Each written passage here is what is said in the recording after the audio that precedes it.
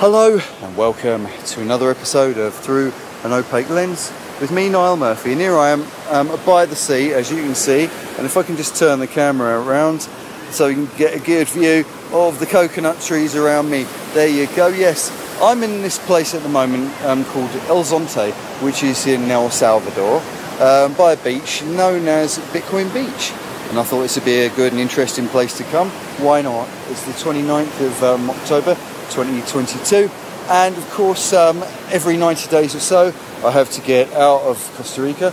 That's just the way it is. So I thought it'd be a good idea to come here and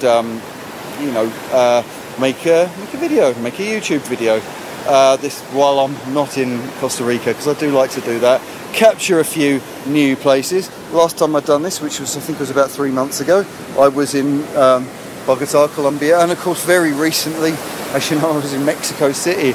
So I'm sorry I look like I'm doing a lot of jet setting, that's the trouble, but at the moment I suppose I am. It won't last though. I'll be doing nothing and staying in one place for the next 3 months, that's the thing. So what I would like to talk about today, since I left the UK, I go and when I leave the UK and it fucks up, doesn't it? I mean, bloody hell, it fucks up. It goes really seriously wrong. Alright, now the Queen dies, I mean, alright, she was quite old and it was inevitable, I suppose, that it was likely that she was going to die because she was very old, right? So, and then King Charlie comes in, and well, that's okay, I suppose it's just part of the course, really. But the other side of the tier of the rulers, if you like, that is the government, the kakistocracy, in the English Constitution or British Constitution or whatever, the royals are known as the dignified and the government is known as the efficient. Well, I kind of think that what you've got to do is look at Harry and also look at Prince Andrew. I think of them as the undignified, and you look at the government and, well, I just think of them as being the inefficient. So here we are, we've got the undignified. Well, the Queen most certainly was dignified, whatever you think of her. There was no one like her in the world. And the fact is that she managed to last all the time from the early 1950s right up until she died with no scandal, really, no scandals at all. Bloody hell, no one does that these days, do they? No, right. But in the last, I don't know, few months, you know, what's happened? Well, the plebiscite voted for Boris Johnson to be the Prime Minister of the UK. And what they do, they throw him under the bus and they get the Conservative Party voters to vote for the new leader, and then Liz Truss wins. The Conservative Party voters are then thrown under the bus as the bankers and the financial sector decide that, oh, we can't have that type of budget, you're having a laugh, we want our man in. So they put Rishi in a very, very quick, change of heart, you could call it, yeah? Right? Now, just before that happened, Jeremy C.H.U. next Tuesday decides to sashay or insinuate his way into number 11 Downing Street. Don't trust him, his eyes are too close together, and plus he looks too much like Arnold Rimmer. Just imagine him having an H on his head, right?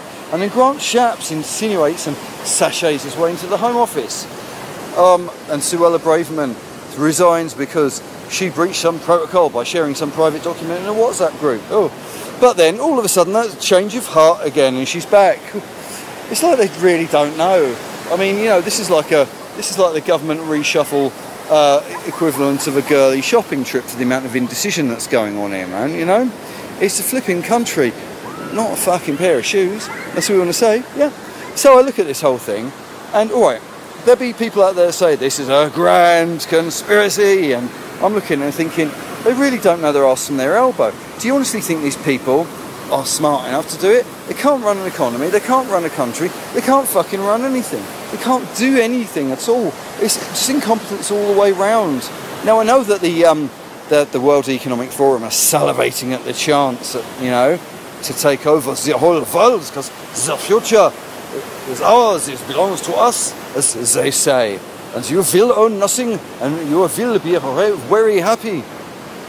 So this is one of the reasons why I decided to come here, to where I'm now, El Zonte, El Salvador, also known as Bitcoin Beach, because I wanted to meet a few people and have a chat with a few people who are staying here, Western people in particular, who come to visit, to find out, right, what is their view on this and what is their view on the future, I suppose, and what do you make of what is going on at the moment. Now, if you go online, people love making you paranoid, and this is the thing. The online world is just full of conspiracy craziness about, you know, everything from CBDCs to digital enslavement to a new kind of form of serfdom to the taking over the world of the World Economic Forum to, well, we might as well have Klaus Schwab as our Prime Minister in the UK now, all of that. And there doesn't seem to be any hope when you look at people who are online. And I'm the type of person who, seeing as I've decided to get away and spend a lot of time away from the UK, I'm of the opinion that there are actually more than one future. You know the old phrase, there are two paths you can go by, in the long run there's still time to change your road you're on. I also believe that of governments and the leaders in the world and the elites in the world. There's still time for them to change the road that they're on. And I honestly don't think that everyone in the elite is part of the conspiracy. I think some people are biding their time. Some people with a little bit of political expedience are trying to get themselves into the right places because they're actually trying to save us from ourselves. And I'm looking at this present situation we have in the government where, of course, as you say, they throw the voters under the bus, they throw the Conservative Party member voters under the bus, the banking classes get their person into power, and as a result of that, we get Fishy, Rishi, and jobs are good. And but then I have a second look. Excuse my gimbal. Didn't like me jumping then. Anyway, where was I? Yes, I have a second look at what's going on, and I see a few things that make me think maybe he's a double-edged sword, and maybe he's not as bad as we thought, because he reinstated Suella Braverman as soon as she went, and Kemi Badenoch is in an interesting position to declare proper war on woke. Now, if it turns out that Kemi Badenoch is in a good position to fight woke from a position of a senior cabinet minister, then I can't see that as a bad thing. I most certainly hope that isn't. And it makes me wonder whether, of course, some of our leaders, shall we say, and some of the elites are actually, you know, getting in themselves, as a result of political expedience, into some position so that they can slow down the globalist agenda. They're just acting like they are part of it. Because I honestly don't believe anyone really wants to live in a dystopia. And I think that a lot of the people who are in position to bring this dystopia in, who have put themselves into the right positions, are probably reluctant about it and probably want to stop it too.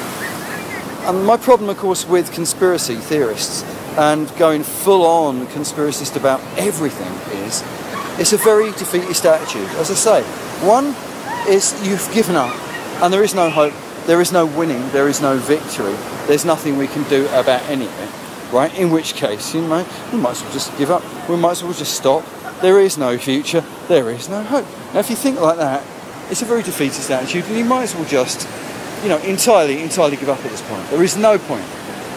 There has to be a point. And my attitude is that if you believe that there is a point to the world, and there is a point, and there is something good that can come out of it, and that there is a reason to not give up, then there has to be hope.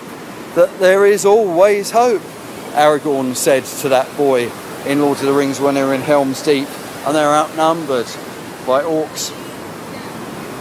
And he looked at his terrible sword and told him it was a good sword, because he was trying to boost his morale. There is always hope. And there might be this 11th hour, 11:59 hope comes along. We didn't expect the end of the Cold War. And that's what you've got to bear in mind. We didn't expect that we weren't going to be blown up by nukes in the 1980s. But we didn't get blown up by nukes in the 1980s. And that's the whole point. We might not get blown up and nuked by Russia. So this is what I mean. The psyops of the Western world might be the real enemy here. Trying to scaremonger us with Putin. That might be the real problem that's going on here at the moment. And as I say, I'm in a place now where I'm thinking about what could be the future of money, the future of finance. This place, in between 4 and 6 years, could be completely transformed. It could be a new, what I call it, place where people go to escape the clutchings, shall we say, of centralisation. And there may be more countries and there may be more places like this turning up in the world.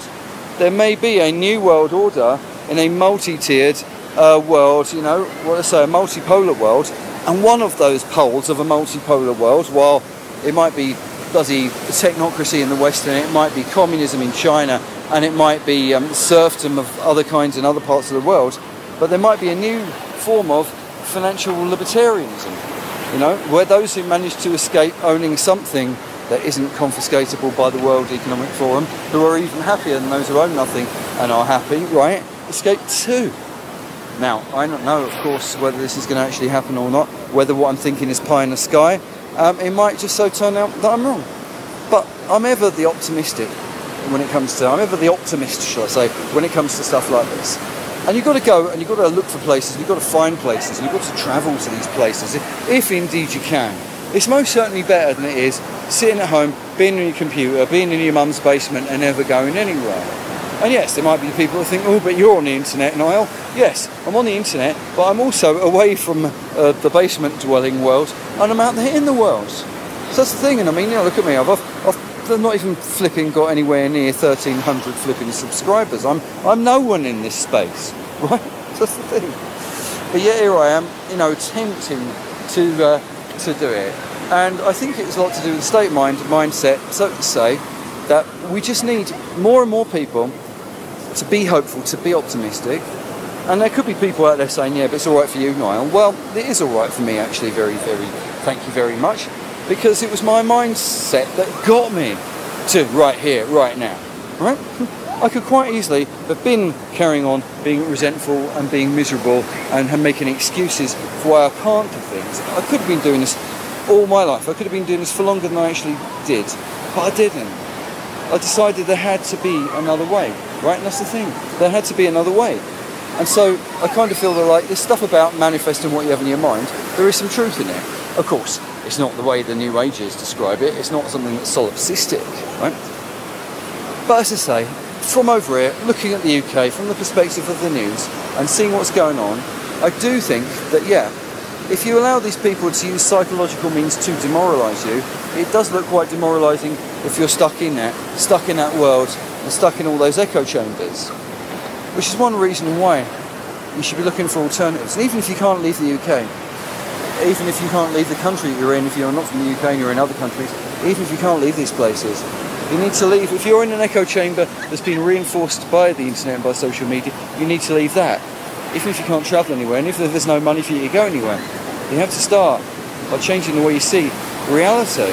That's what it all comes down to. So I'm going to leave it at that because I'm on a bit of a tangential waffle at the moment. And I'm standing looking like a right pillock with a whole bunch of people looking at me thinking, what's this weirdo doing with his camera and his gimbal? So, from El Zonte, from Bitcoin Beach, El Salvador, see you later, alligator. See you soon. Baboon. If you like this content, don't forget to like, subscribe and share. And while you're at it, do your bit to help send big tech to the land of MySpace by having a look at the show notes below and checking out our alternative platforms.